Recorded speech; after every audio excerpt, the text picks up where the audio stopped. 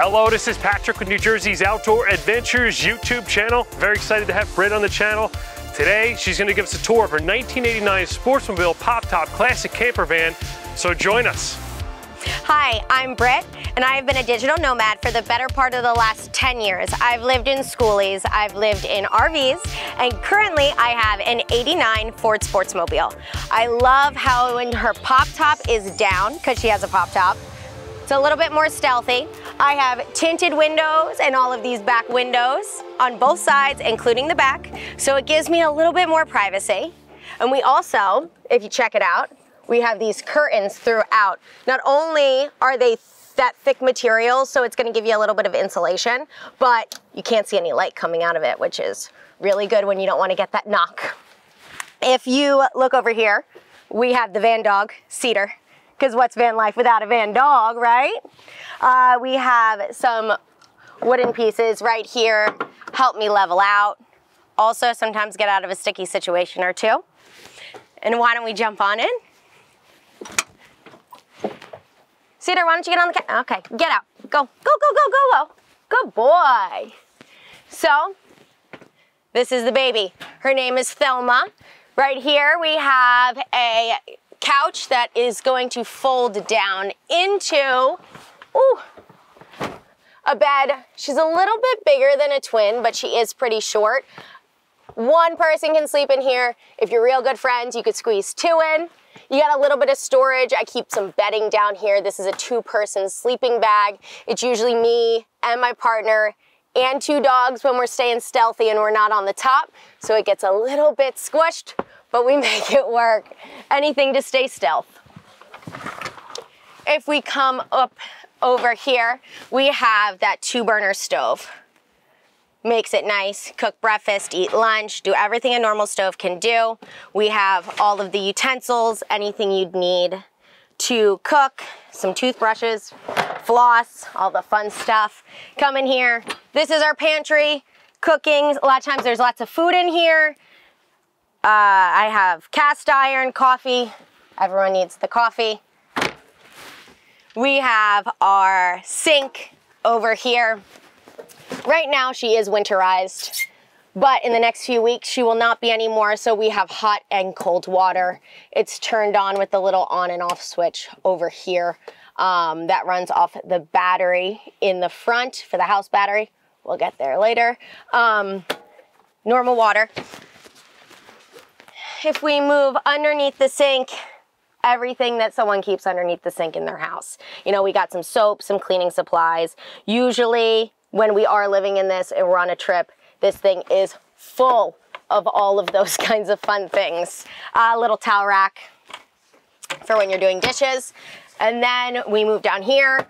When the pop top is open, you can actually stand, and this is a full workspace, which out of all the vehicles I've lived in, this is the smallest, but it is some of the most counter space I've had while living in a vehicle. So I love this area when I'm cooking and folding laundry and just doing whatever normal things you do in a day. Work. I also sometimes sit here and put my laptop here and I'll work. I sometimes film things here. So all the normal things. We have two outlets out here. Now these guys only work when I am plugged into shore power. All right, I got a fun little piece right here. It's like a cigarette lighter that you have in your car. And I have this little inverter. It's perfect because when I'm not in shore power, I just plug her in and she turns right on. You can hear her. Well, I can. I don't know if you guys can. She's got 2 USBs and 2 plugs. I can charge laptops, cameras, phones, anything I need to get work done and be a digital nomad on the road, I can plug into here and I run for hours. It's amazing. I love it. So we'll put that away. Now these 2 cabinets, I have one. My partner has one. We each have a drawer.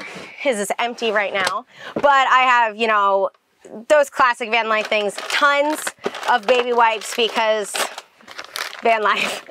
Hairbrush, all the fun things that you have. And then this is just all of my clothes. Right now it's empty because we're in a house, so I've been doing laundry and doing all that stuff, but that's where they go.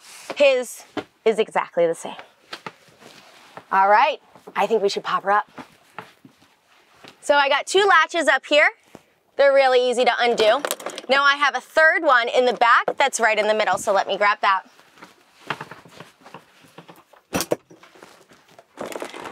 Use a little bit of my head and pop her up. How cool, right? Come on, Cedar, get in the van.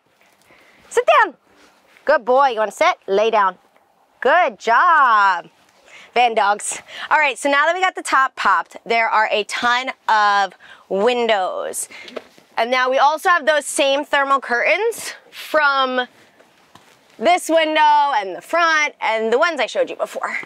So you can, short people, roll them down. Now this gets really dark because they block out the sun. Also, it gives you a little bit of privacy because people love to look in the van, which is awesome. I love to share it. But when I'm sleeping in the morning before there's coffee, maybe just wait till after I have coffee. So we just put those up.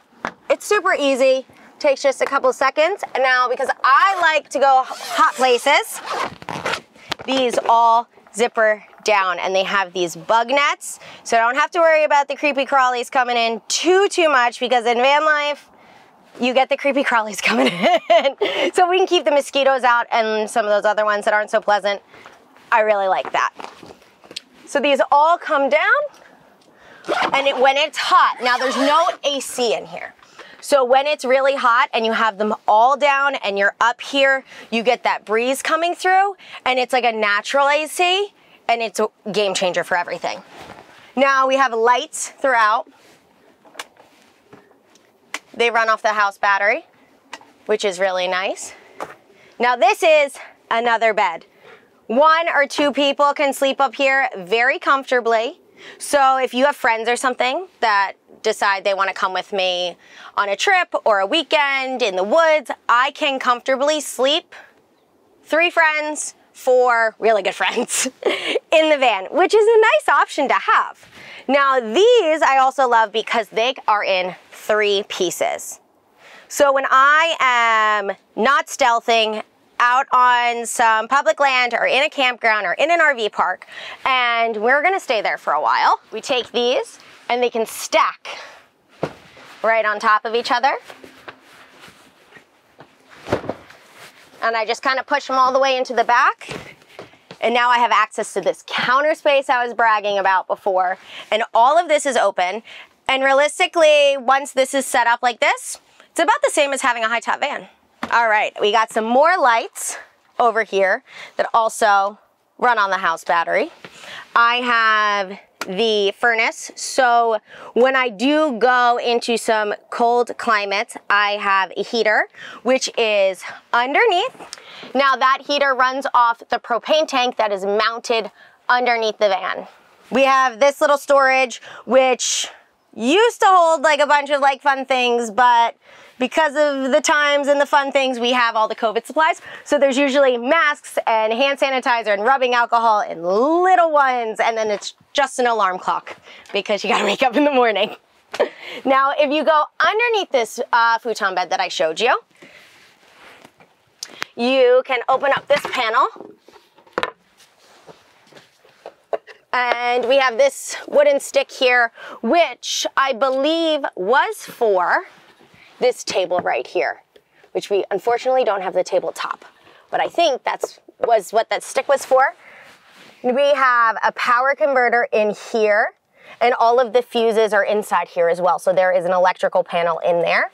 I also have a 22-gallon water tank that is going to supply fresh water for the sink, the shower, and the back. If you move down a little bit more, we have another cabinet. This cabinet is right inside of where our shore power hooks in. There's a little bit of storage and a power strip. Nothing too fun in there. All right, this is the closet. If you open her up, we got a mirror, room for hanging. There's also some bedding, pillows, and some fun stuff in there. It's a big space. It holds a lot of good stuff. Down here is more space. We have so much storage in this van. This is just a little box. A lot of times we keep shoes, we keep winter jackets, some fun stuff under there to go on some adventures or do some outdoor stuff, but stuff we don't need quite as much. On the other side, smoke alarm, carbon monoxide because safety, paper towels, and a refrigerator. So I lived in a schoolie, and in the schoolie, I did not have a fridge. I went with a cooler, and the fridge is so amazing. So you open her up, there's nothing really in here. She is a old Dometic fridge, but she works just fine. She is a 3-way fridge. She is the RV fridge that, you know, the majority of RVs have, so you can run her on propane, electric, or the shore, like the batteries or straight plugged in. There's a very, very small freezer that just has one little metal ice cube tray in it. But she's working and she's perfect for only 2 people. Underneath here, I call this my bar because bottles of wine fit standing up. So most of the time when I am going for a trip or I am living out of her, she fits, fun fact, 12 bottles of wine under here. I'm just saying. It's also the panel that you can get to all of the electrical for the fridge. So if something needs to be fixed on her, you can get to the inside of it from the inside of the van. So I do have a water heater, which is amazing. You flip this switch and she ignites. You keep moving back. This is what we call, very lovingly, the garage. This is 100% my partner's area. We do have a mirror in here. We have some camping chairs, a bunch of the paperwork for the van, like all the original owner's manual.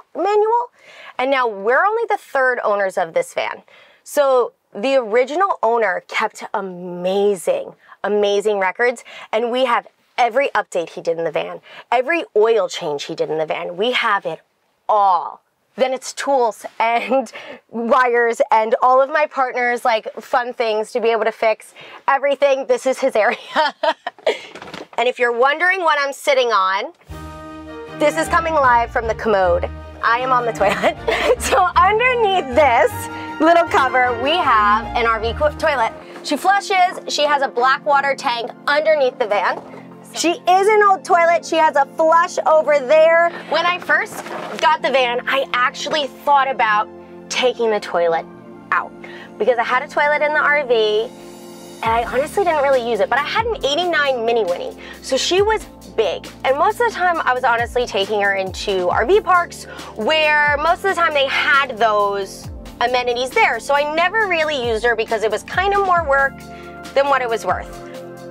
But I have to say, having it in here, I am so glad I didn't take it out because in those moments where it is an emergency or maybe you take her into the city, which because she's a little bit more stealthy, we tend to do, it's really nice to not have to go find a fast food restaurant or like somewhere where we can use the bathroom. Now back here, we are also going to have our fan. So you pull this and she goes on. We gotta change the fuse on her. But it's an old van. There's always something that needs to be fixed and updated, but it's part of the journey. It's part of the fun.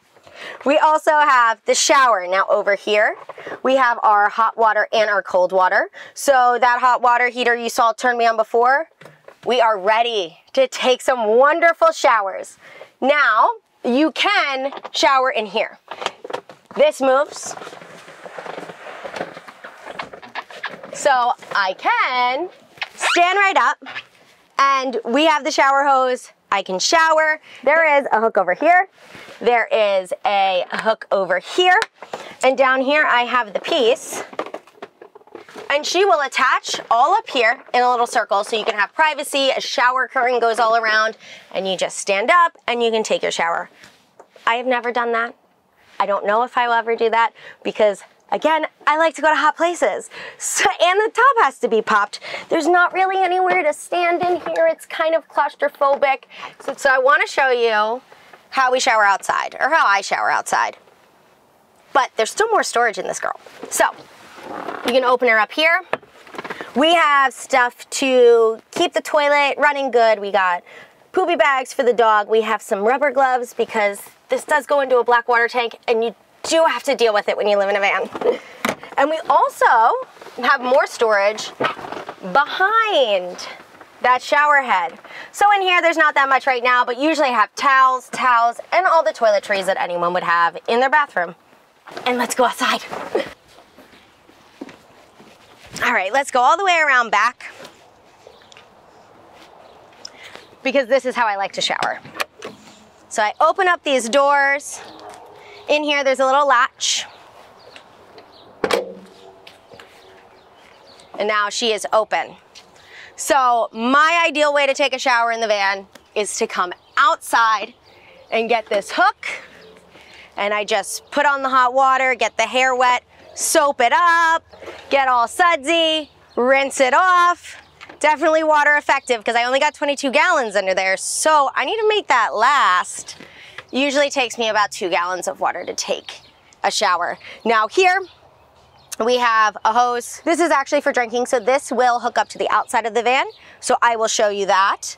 If we hook into like a shore water line. These are some chemicals and fun things. This is some gasoline, because not that long ago we were driving through nowhere, Georgia, and we really wanted to make sure we didn't run into an issue where we didn't have gas. Because if you've ever driven through Georgia, you may know that sometimes there is long stretches with no gasoline. So we just wanted to make sure. Now this, like I showed you before, more curtains. We have the privacy, keeps the light out in the morning, keeps that dreaded knock away, and now we also have the tinted windows, which helps with that as well. This is a little grill. If you look at the doors, sneaky storage in her. They're hollow, right? So a lot of times we use it for a little bit of storage. Now back here we also have the hitch. We have used this before. We actually like to travel with a little motorcycle, which allows when you're with a partner and you're in the van for so long, sometimes you just need to go out and have your own space and do your own thing. It's a relationship saver. So we travel with a road bike / trail bike that it's a little Honda. She'll attach back here, and then we got toys. Now I also want to show you some of the fun things over here. This is that hot water heater. It gives you access to her. This is the vent for the refrigerator. Keep the food cold.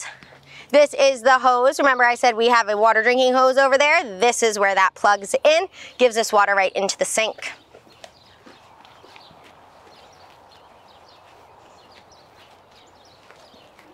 This is that fan that I showed you that's right by the shower / toilet. Some may refer to it as a fart fan. Might have done that myself. But a really fun little fact that I think is funny is back then they had the regular, 250 Econoline and the extended cap. You can see where they just placed this on there. You can even see where the reflector was. I think it's hilarious. Gas, This is where we plug into that shore power. I have an extension cable in there, so I don't worry too much about that. And I almost forgot, this is the waste dump, and under there we got the black water tank. So that's everything for our toilet. That's why we have the gloves in there. That's something that you have to deal with. In the back, I also got this ladder installed. So this was custom. When I got her, she did not have this. I worked with some people over in Red Bank, New Jersey, and they found me this ladder to match her whole aesthetic and the time period and put her in custom for me. Now, if we keep moving down, this is where my propane is. She's underneath, and we can fill her up. Now, in the winter, when we were going through Georgia, it did get pretty cold at night, even being that far south. We ran the heater all night, every night. Lasted us 2 weeks. We had the fridge running, we had hot water running, we had heat nonstop. We were surprised on how long that propane lasts us. And this is right here, the exhaust for the heater. And let's check out the cab. Cedar, you getting in? Cedar, get in the van. There we go. Okay. So if we climb in, I have the height of the van because I can't be trusted to remember that all of the time. So now I can't forget, just in case. We have the temperature gauge, because now We do have it on the dash. But about a year ago, her engine died. And when she got a new engine, we put this in because I wanted to make sure that we were not going to have that problem again. She was gonna get one new engine and then she was gonna live forever because her name is Thelma and that's what she's gonna do. Now, we also have, excuse my coffee, we have a tape cassette player. And if you think I have tapes, you know I do. This is number one that plays, Lionel Richie, all the time. And we put her in, she sounds great. We have AC and heat. You know, she is old, so we have an old school cigarette lighter here. We have a level and a compass. Now the level's important because when you're in an RV and you have the gas going and you have everything else going, you wanna make sure that you're level. So when we're not, those wooden planks that I showed you before in the beginning when we were coming in, those help us to stay level so that we can make sure everything runs and everything runs safely. Now here in the dash, it's just a bunch of storage, which is fantastic. Now, I also use a lot of solar stuff. So here is a solar speaker. I put that up there all the time. In here, we got a solar phone charger. I put that in the dash all the time. Stay charged up. One of the things that we kind of came into a little hack about is sometimes when you're in the van and you have everything going, and these old vans have the carpet up here, it can make this front get so much condensation. You know those little silica packets? We'll throw them up here because they absorb the moisture and they keep our windshield from getting condensation-y. Now, as we move in, these chairs swivel around. So right here, you can hang out, cedars here. Like I said before, sometimes we like to have friends come and join us for a weekend camping trip because we can sleep 3 to 4 people. And now we can all hang out, everyone can be a part of it, and we're still sitting inside. Now, coming back through, I wanna show off my windows. We have crank windows. I love it. I feel like I'm in like a Goodfellas movie when I like crank it down and he's like, if the girl doesn't lean over and open the car for you, then she's not a keeper. Like, that's how I feel. But my favorite thing, butterfly windows. You open them up, and we do have the AC. The AC works, but when you're like driving on those long roads out in the country in the middle of nowhere, there's something about rolling down all the windows, having the butterfly windows open, and like the breeze going through your hair. I feel like that's the pinnacle where life's a movie. And then we can pop the hood. All right, let's see what's underneath. Ugh, these old vans are heavy. Alrighty. So, like I said, she got a new engine. She is a 5.0 V8, like a Mustang. I have 2 batteries under the hood. This is the house battery with the isolator. So when we're camping and we're parked somewhere, this battery doesn't start draining this battery, which is the car battery. The fun little fact that I like about this is if this battery does lose power, drained, died, we can give ourselves a jump from the house battery to the car battery and get her started. So anyone that doesn't own one of these vans, or they do, these doors barely even open, and I didn't know this for the longest time, but there's something pretty cool. These little pins, they come out, and you have full range. They're completely open, and you're really ready to go. I was in college, about to graduate with a few different degrees, but history, poli-sci, and I had done some teaching hours, and I was like, I don't want to be a teacher. I am so thankful for teachers. They are wonderful, but it kind of scared me as a kid in my early 20s being like, I'm going to do the same thing for the next, 40, 50 years if I was lucky. And I was honestly going through Pinterest, and I was like, wow, there's one bus that I saw, and it was like mint green, and it was going all around Pinterest in 2013. And I was like, I think that's it. I think that's what I want to do. My mother was like, no. My father was like, well, if you want to do it, you better do it now. So I finished my degree, and I also ended up like speeding through a minor in digital communication. And I had this thought that I think I can work online. I think that I can buy a school bus and turn it into a home and live in it. And that's exactly what I did. In 2014, I graduated. I saved up all my money. I had just a little bit of debt, paid everything off that I could, worked like 16-hour days for months, saved everything I had, and I found a bus on Craigslist. I ended up, a short bus, might I add, a 2000 international school bus with an Allison transmission. She had 30,000 miles on her, and I'm like, she is going to be mine.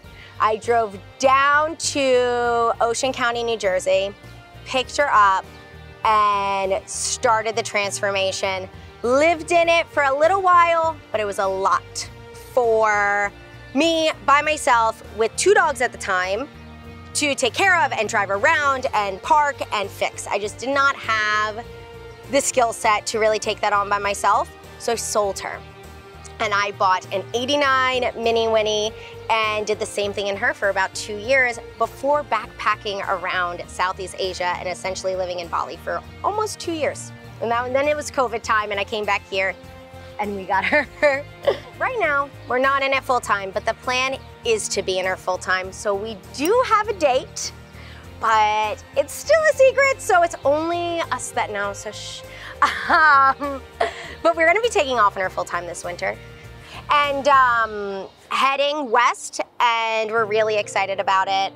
And you can follow me on Via Bitt, so that's VIABRITT, on Instagram, YouTube, Pinterest, Patreon, all of it, I'm there. Well, thank you very much for giving us a tour today. This is Patrick with New Jersey's Outdoor Adventures YouTube channel. Hope you enjoyed this video. Please like this video, comment, share, and subscribe. I'd love it, and we'll see you soon. Bye.